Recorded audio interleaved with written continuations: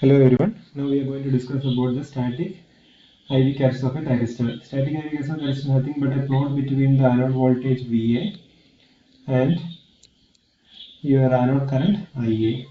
So here basically you can see here your thyristor which is connected across the supply voltage, which it can be varied. You can apply a positive voltage or a negative voltage. That way magnitude in the voltage can be controlled. Also it can be reversed in the particular circuit which is shown on the left hand position. Now, three modes of operation we will be discussing it over here. One is known as the reverse blocking mode, second one is the forward blocking mode, and third one is the forward conduction mode. So first we will be seeing the reverse blocking mode. For that purpose, we will see the particular thyristor over here. That is a PNPN device where having three junctions are there. For the reverse blocking mode, what we are trying to do is that we will be giving the anode a negative supply voltage and the cathode a positive voltage. So that will result in the junction J1 and J3 to be reverse biased and the junction J2 to be forward biased. So as you know, in the case of a small PN junction diode, whatever the reverse characteristics what we see over here is similar to the reverse characteristics of a thyristor. So this from the center point O, what happens is that when you are trying to increase your voltage in the negative direction, that is minus VA is applied across the device, what happens is that it will result in a small flow of reverse leakage current. So whatever it is showing over here from O to P, I will name it as reverse leakage current. So this is nothing but the reverse leakage current. Reverse leakage current. Now, when we are trying to increase the negative voltage, what happens is that reaches a voltage which is nothing but the VBR, that is the reverse breakdown voltage. It will result in a avalanche breakdown of the system, and because of the avalanche breakdown, what happens is that there is a sudden increase in the current. So this from P to Q, it is nothing but the avalanche breakdown. Now from O to P, we say it as a reverse blocking mode. So this is a reverse blocking mode, and this from P to Q, it is nothing but the reverse avalanche breakdown region. Reverse avalanche breakdown region. So this is what is happening during the reverse blocking mode. So this voltage VBR is nothing but the reverse breakover voltage. Reverse breakover voltage, and normally your reverse breakover voltage will always be lower than the forward breakover voltage. It is basically because of the change in the doping levels of the inner regions of your thyristor. Now next we will be seeing about the forward blocking region. Now we are going to discuss about the forward blocking region, or the forward blocking mode. So in this region, what we are trying to do is that your anode is made positive and your cathode is negative. Anode is positive and cathode is negative. So this will make the junction J1 and J3 to be forward biased and junction J2 to be reverse biased. So what happens is that there will be a small amount of forward leakage current which is flowing through the system. There will be a small amount of forward leakage current which is flowing in the system. So that characteristics we can draw it over here like this.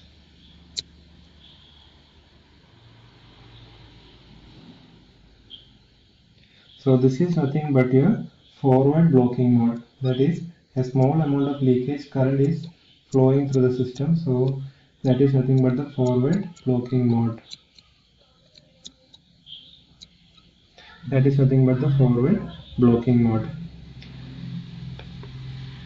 Now we will be seeing how it is going to the conduction mode. So during this period of the forward blocking mode, the device will not go into the conduction mode as the junction J2 is already in the reverse biased condition. So the minority carriers are helping the leakage current to flow in the system. Now we will see how the device goes to the forward conduction region. Now we are going to discuss on the forward conduction mode. So in the forward conduction mode, what we are trying to do is that we are trying to increase the voltage across the device. That is the positive voltage which is applied across the anode and the cathode we are trying to increase. When we are trying to increase the positive voltage across the anode and cathode, what happens is that this reverse bias junction, the depletion layer, vanishes away, and there will be a small increase in the current, and it reaches to a point where it reaches the avalanche breakdown point. That is where the point it is nothing but VBO. It corresponds to the forward breakover voltage VBO. Now, when the voltage reaches VBO, what happens is that the device goes into the conduction mode. When the device goes into the conduction mode, the voltage across the device turns to a lower value. It may be 1 or 2 volts. We can just imagine as a switch. So, when the device is going to the conduction mode, the voltage across the device gradually reduces and it becomes 1 or 2 volts, and the current starts increasing. And the current starts increasing like this. The current starts increasing like this. So I will name this point as M and this point as N. So the device which was acting like a switch, the device was acting like a switch. The switch was open till the point M, it was acting like an open switch. Now at the point M, it reaches the breakover voltage VBO. What happens is that the switch goes to a closed condition. When it goes to a closed condition, the voltage across the device becomes reduced. That is why the voltage from here to here it traverses. So at this point it may be 1 or 2 volts, and here it may be few hundreds of volts. Hundreds of volts will be there. Now the device has gone to the conduction state, so I will name this as point K. Now this point from M to N is nothing but the device goes from the off state to the on state, and from N to K it is nothing but the forward conduction mode.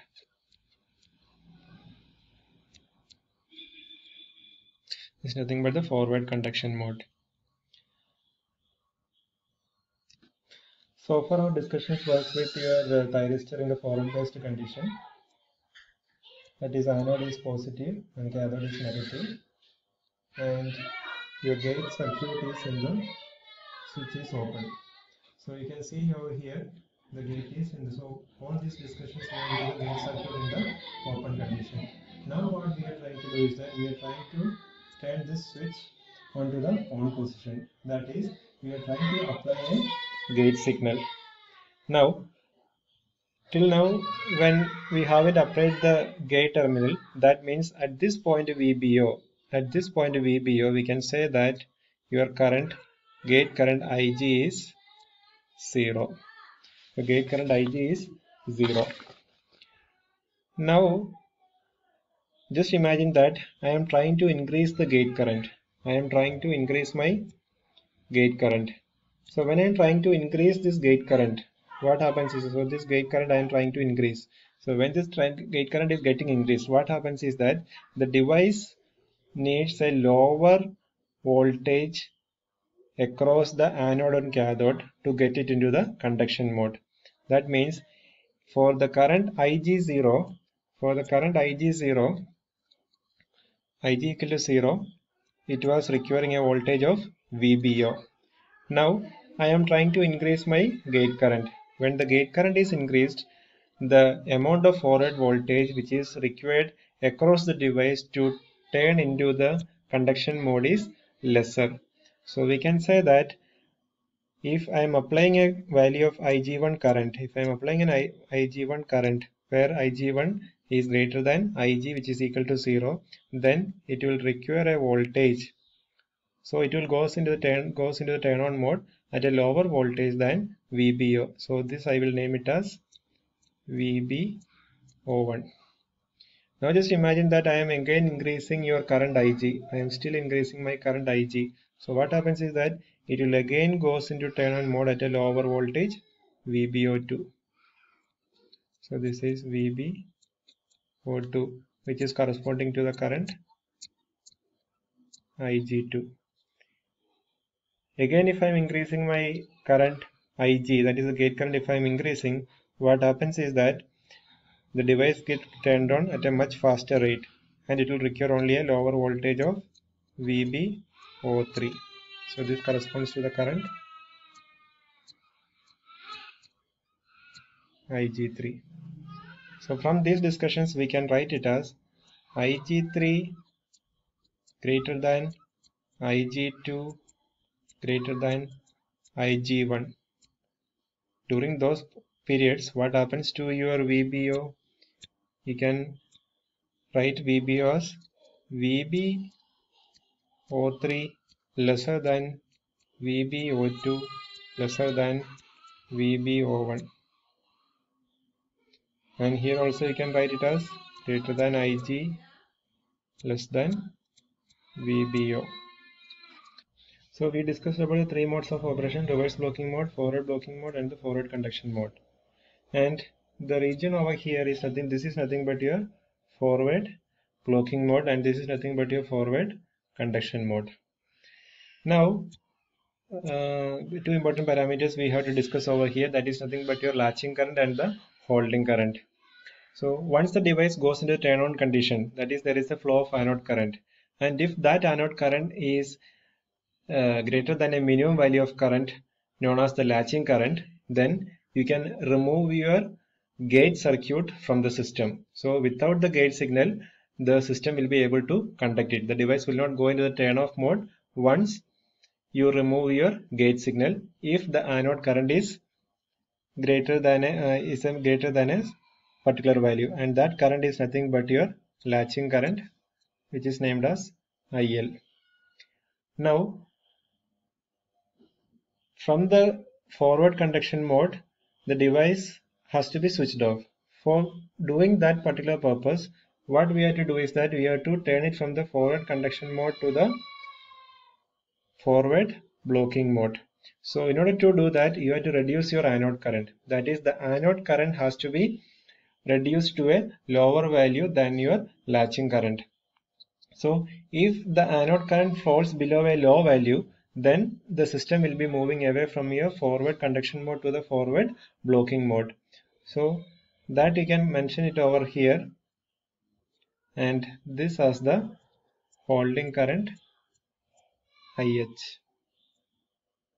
So the device will get turned off once the anode current is below the holding current IH, and therefore we can say that IL is associated with turn on process and IH is associated with turn off process, and holding current is always lesser than your latching current IL. Whatever discussions which you have made till now is being put together here, and this is nothing but the static IV characteristics of a thyristor. And here you can see your holding current. You can see your holding current.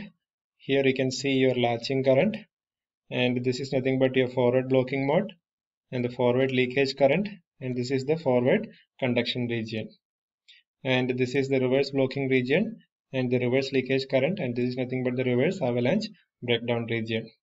So VBO is always greater than VBR. The forward breakover voltage is always greater than VBR because of the difference in the doping level in the inner regions.